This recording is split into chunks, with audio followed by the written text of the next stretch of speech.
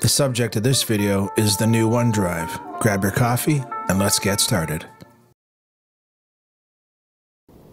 The new OneDrive has become your place to go to get access, share, and secure all your documents across OneDrive, SharePoint, and Teams. This video I will show you how to use OneDrive and the new features and provide some tips and tricks. So let's take a look at the home page. Looking at the home page, you have to the left the navigation. Top you have search and settings to the right, and in the middle the content areas. So clicking at home, you get a summary of all the links to your data and your past documents. Clicking on add new, you have the ability to create a folder, upload files, upload a folder, create a document. It'll, for example, create a document in Word. We'll get into that a bit later. So clicking on My Files, a list of folders, files. This is OneDrive proper. This is your document library associated with your OneDrive. So here you can sort based on the header. So if you click on Modified, you can sort by older or newer. You can go into past dates to sort and filter. There's a variety of ways of slicing and dicing. I suggest you play around with that to get a feel for it. This is documents that are shared. So it's shared with you, by you. The listing of the documents will give you the file and who shared them with you, and on this page if they were modified. And here you have favorites. So to the right of any file or folder you can click the star, and that will flag the folder or file as a favorite, and it'll appear here. So most recent documents you want to work on, you can favorite them. This is the recycle bin. If you delete something, it'll go to the recycle bin, stay there for 30 days, then it goes to a secondary recycle bin. It'll stay there for 60 days. If you delete something accidentally, go to the recycle bin, click the checkbox, click restore. These are browse files by people, so people that have shared documents with you. There'll be the name to the left and then the files to the right. And these are meetings. Meetings from your teams that you belong to. Quick access will list all the SharePoint sites and OneDrives, anything you've shortcutted, and we'll get into shortcuts later. But this is another set of links to libraries and teams that you belong to, SharePoint sites you belong to, OneDrives that people have shared with you. It's a listing of pretty much all those different sources. So let's take a look at how your storage is used on your OneDrive. So on the bottom left, click on Storage, and here you'll see a list of files, and you'll have the name, modified by, modified file size, location. And if you select a file, you'll get some options like open the file, share it, copy the link, or delete or favorite. Here we'll give you a snapshot of documents or videos that are consuming your storage. So let's take a look at search. Search is your buddy. If you can't find something, you forget where you saved it, go to search on the home page. Go to the home page first because it's context sensitive, and then type something in. So Teams, for example, you could type in something related to a project. So type in a project name, and all the project files will display, or whatever you've typed in, anything associated with that text will appear. So here's Tofino. Past videos I've done, I mentioned Tofino. Over to the right, you can filter on the document type, Word, Excel. You can go back to the modified time, so older documents, newer documents. There's a lot of filtering, slicing and dicing you can do with the search results, so that ultimately you can find your documents as quickly as possible. So let's take a look at the navigation elements in the top right corner. So you'll see what looks like a megaphone. You click on that, it's essentially a welcome to OneDrive and some other information. If you click on the people icon, it's providing feedback. you know, you have a feature request or some feedback on a problem or some ideas, you know, you can provide that there. Here's the settings. This is the area you'll go to most of the time. You know, you can adjust the settings for notifications, the colors, day or night mode. So here's some notification settings you can go into. You can experiment with those. You know, it all depends on how much you want to know about what's going on in your OneDrive. More settings around, you know, region, you know, are you in Canada, US, Europe, language settings, site collection features, storage information. So let's click on the regional settings. So your time zone, where you're located. So we look at languages. You know, you can choose a language. You can add a language pack on, and you know, you would set it up for French, German, English, whatever your language is. You can look at the storage metrics, which we did earlier. This provides a bit more detail around what's happening with storage and what documents are consuming most of the space. And I think there is a sharing report here. So if you want to know what you've shared, you want a detailed report, you click on that, select the folder where you want the report, and it'll run. Now we'll come back to this a bit later because it takes a bit of time for it to run. And then let's click on settings again, and we can go to restore your OneDrive. In addition to the recycle bin, this tool also uses the recycle bin. What it'll do is it'll look for documents based on the date you select. It'll provide you a summary. You can select the files and restore them. Essentially, the slider lets you go through the dates and the time, you know, when the files and the age. You can select what you want. You can select a theme. I prefer to go high contrast, white screen, and then dark text. I just find it's better on the eyes, easier to find things. But, you know, do what you think is best. There's some contact preferences as well.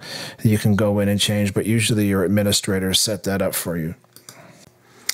So let's take a look at My Files. So click on the My Files link to the left. Here you'll see all your folders and files. You can browse through the folders by clicking on them. Along the top, the header area, you've got the ability to sort and filter. Just click on the header, click on the drop down, and you can see the sorting, filtering capabilities. You've got further sorting over to the right. You can select the metadata or the columns associated with the documents. You can also organize by list or small list or tiles. It really depends on how you like viewing your data. And also there's a details link. So you click on the details. It gives you some updates as to what's been occurring in your library for the past little while there. If you select an item, like let's browse down to a file, click the checkbox. Along the top, you'll see options to open the file. You can share it, you can copy the link, you can delete it, you could favorite it. Note here, you can open in browser or in the full client mode. Here you can share, so you can share with someone. There's quite a bit of functionality listed here, and then again your favorites. So you can experiment with these features to organize your data and try to keep it as organized as possible so you can get to it. Here you can move items. You select move, a menu will come up where you select a destination. We'll do this in more detail a little bit later on. And here you can automate. So this, if you decide to create some Power Apps, you can create some automations for approvals. As an example, I've created an approval. I have a video on that. If you want to search my videos, feel free to. If you go down and click on the ellipses beside a folder or a file, you'll get a context menu that gives you options, again, to open, to share, to copy, to move. And here's the sharing capability where you can go in and click share, and you can specify a person. So you enter their email address, and then to the right you can select you know, whether they view or edit, and we'll get into that a little bit later in another section of this video. Let's take a look at the shared link. So click on shared and browse to a file and click on the ellipses and go manage access. Here you can see who has access to the file, what level of access.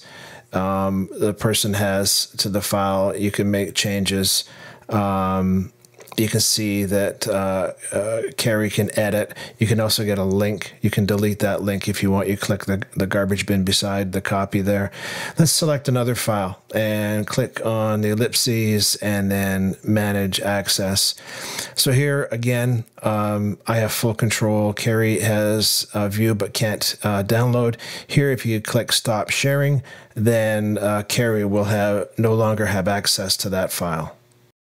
So let's take a look at favorites. So just like your browser favorites, OneDrive has a favorites area that's easy to get to. So any folder or file, you can click the favorite star over to the right and it'll favorite the item for you. So maybe, top items you work on, documents that are key to your work on a daily basis, projects. So let's take a look at that shared report that I had requested earlier in the video.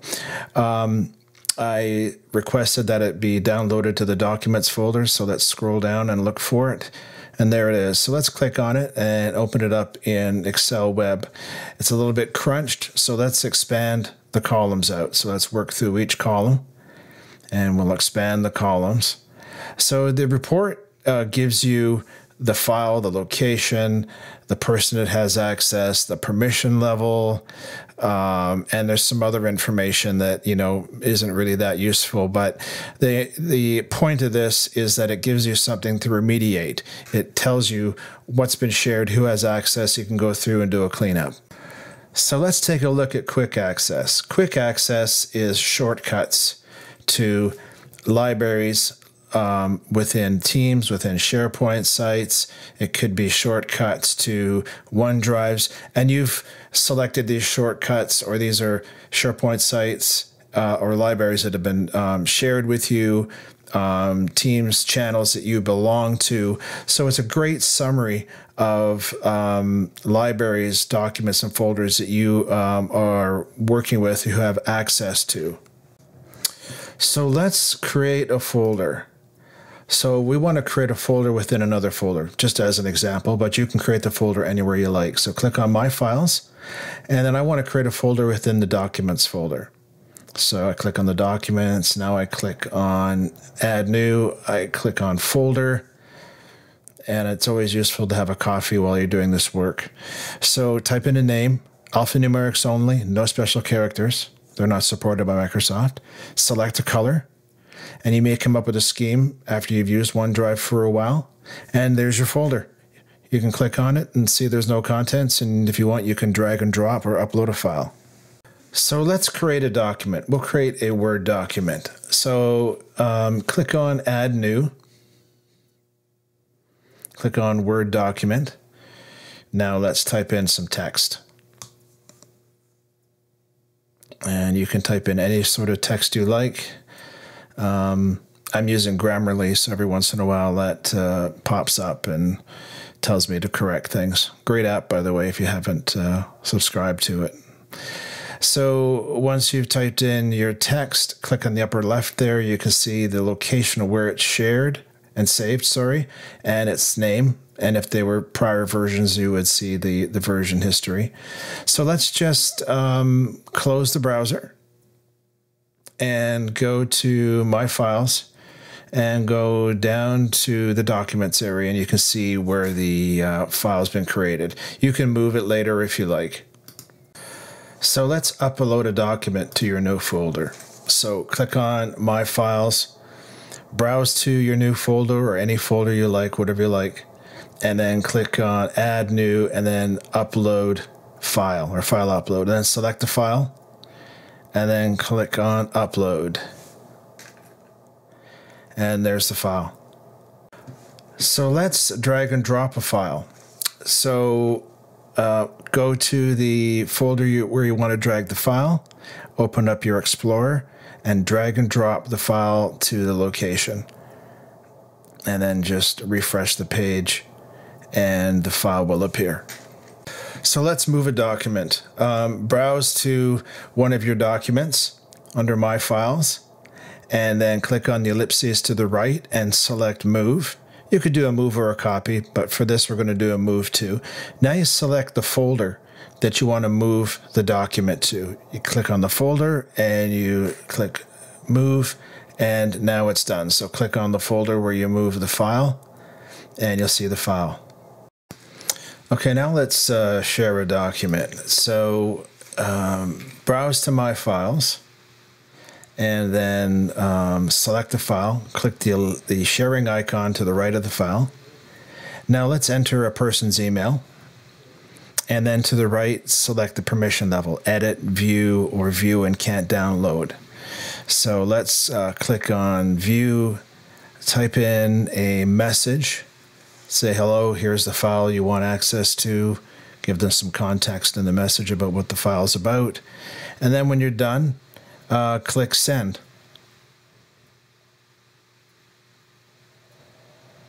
And you'll get a message that it's been shared.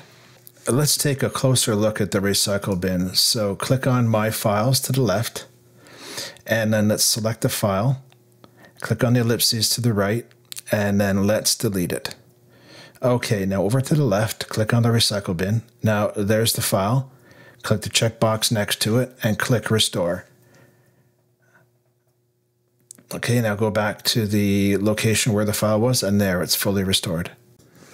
So let's take a look at the OneDrive sync app, and we'll check the status of sync. If you look in the upper left of a Mac, you'll see the blue icon, the cloud. Click on that. If you're Windows, it's in the bottom right of the icon tray. You can start and stop the sync process. You can go into the account information and you can see what is synced. Right now I just have OneDrive. If I had synced with a SharePoint library, it would show up and show me the status of the sync. Here you can select or deselect folders and files. If you run into synchronization problems, you can start and stop the sync. The new OneDrive has some great document management features that help you organize, capture, share, and secure your documents. It's the personal document management solution for those that work with Windows, Macs, and also work with Outlook and other Microsoft tool sets. In this video, I showed you how you can search on documents, how you can create folders, upload, drag and drop, report on security, and recover files that you've deleted. Hope you enjoyed the video. Please click like and subscribe.